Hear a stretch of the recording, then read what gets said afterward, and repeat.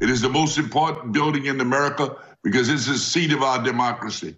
If that building and the people in it don't function, we no longer have democracy. And whatever price we have to pay to protect it, we need to do it. Now it's time for Congress to work the plan. We gave them the plan. We worked hard to give it to them. Now they've got to work to make that plan come through, and that's called a supplemental, because the police in the Capitol deserve this, our nation deserve it, and those families who've lost loved ones deserve it, and we need to up our game in support of the Capitol Police. Truer words. Lieutenant General Russell Honore, he's the head of the Capitol Security Review in the wake of the January 6th attack on what our Capitol Police need and deserve after yet another deadly attack has left them reeling once again. Officer William Evans was killed after a car rammed into a barricade at a Capitol entrance Friday afternoon. The 18-year veteran will lie in honor in the U.S. Capitol Rotunda Tuesday. Family of the fallen Capitol Police officer released a statement today mourning him. Quote, Billy was the best father, son, brother, and friend anyone could ever hope for. His death has left a gaping void in our lives that'll never be filled. While family was always first, Billy had the open, welcoming personality that led him to make friends with anyone he met. He relished bringing people together and making sure everyone felt included and had a good time. Billy was proud to be a United States Capitol Police officer. His colleagues from the North Barricade were the people he spent so many hours with, and their friendship was one of the best parts of his job.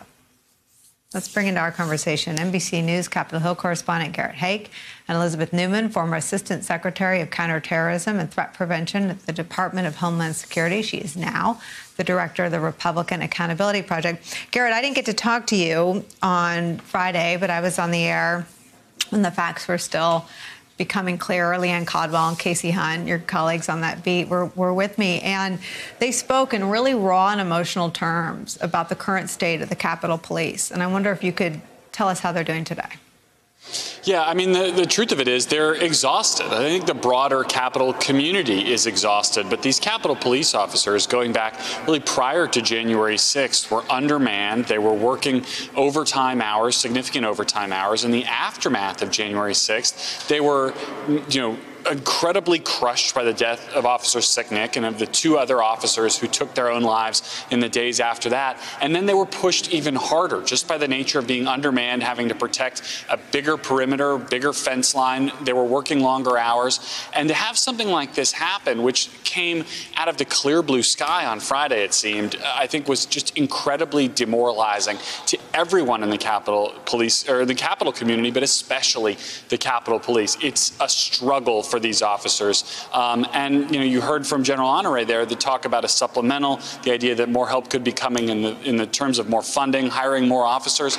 That's not something that can be done right away. You can't just flip a switch and get a few hundred more qualified Capitol Police officers up here on the beat. So this is going to be a slog for the men and women of this department. There's just no way around it. Well, and Elizabeth, what Garrett's describing, I think, happens in response to crisis about the way forward. And it's I guess, the legitimate part of the debate. But what Honore seems to be saying is that they deserve better. And these debates don't even start at the facts. Let me show you the new polling about what people believe the facts to be in the deadly insurrection. It's a new Reuters poll. People gathered at the Capitol on January 6th were mostly peaceful, law-abiding Americans. Among Republicans, 51% of Republicans think that about a domestic attack on the Capitol, that 51% of them were peaceful. The riot at the Capitol was led by violent left-wing protesters trying to make Trump look bad. 55% of Republicans think violent left-wing protesters were there. We've had hundreds of arrests. None of them have been identified as violent left-wing protesters. That the 2020 election was stolen from Donald Trump. A whopping 60% of Republicans think that the 2020 election was stolen from Donald Trump in a plot that Rudy Giuliani couldn't find. What's her name? Who's being sued by Dominion? Sidney Powell couldn't find. Nobody could find it. Bill Barr. But 60% of Republicans think it was stolen. So we can't begin the process of honoring the Capitol Police or making sure they don't get overrun should this happen again when we can't agree on what the problem is and what the facts are. I mean, it really is stunning. I bet the only bright note that I take from those polls is that the numbers have actually come down. It was around 75% Republicans believe the election was stolen. So maybe we're making a little bit of headway there. But the fact that in the other side of the poll, you're seeing that they believe that the people on January 6th were peaceful. The people were that it was the left wing insurrectionists, which remarkably the FBI hasn't been able to find, and over 300 arrests and indictments so far. That's really stunning. They're obviously watching their own form of news, and I continue to be stunned at the lack of facts that are coming from the conservative infotainment sector, and that is hugely problematic. It drives individuals to some radicalized beliefs that are based totally in deception. That, if they didn't believe that the election was stolen, if they didn't believe that Antifa was running rampant, they wouldn't feel like they need to pick up arms and be violent in what they perceive to be protecting their country. So it's really important. Like, I don't know how to say this any other way. We've got to get some of these Republicans to start telling the truth, because we're going to see more violence. It's only a matter of time. And I don't know that we can say what happened on Friday is directly connected to this.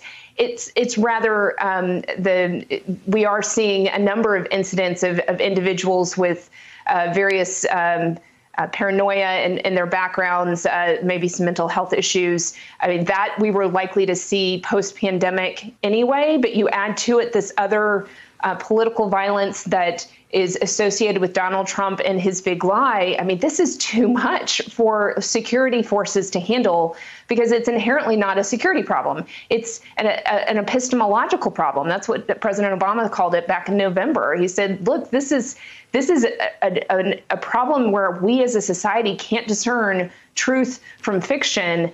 How in the world are we expecting law enforcement to solve something that's so much bigger than their security tools can address? It's not fair to put this on them.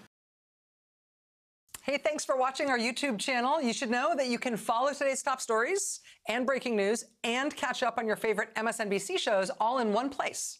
Download the NBC News app today.